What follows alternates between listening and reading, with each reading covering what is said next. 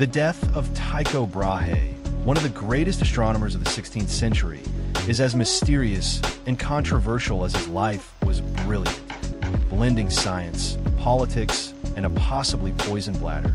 Tycho Brahe was known not only for his precise astronomical observations, which laid the groundwork for Kepler's laws, but also for his eccentric personality.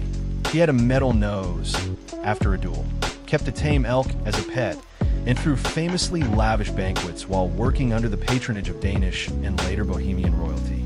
In 1601, while attending a banquet in Prague, Brahe allegedly refused to leave the table to urinate, fearing it would be rude. Afterward, he became extremely ill, complaining of abdominal pain and an inability to urinate, and died 11 days later. The official cause was reported as a burst bladder, a condition that, while dramatic, is highly unlikely in healthy adults. The real mystery began centuries later. In 1990, suspicions arose that Brahe may have been poisoned with mercury.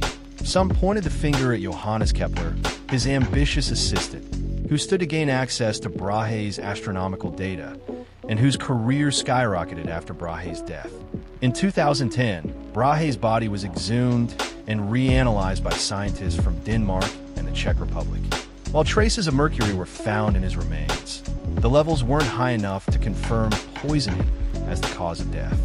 Instead, some researchers now believe he may have died of uremia, a condition caused by kidney failure or urinary retention. So was it a medical tragedy from too much wine and social etiquette? A case of early modern scientific sabotage? Or just one of history's great unsolved biomedical puzzles?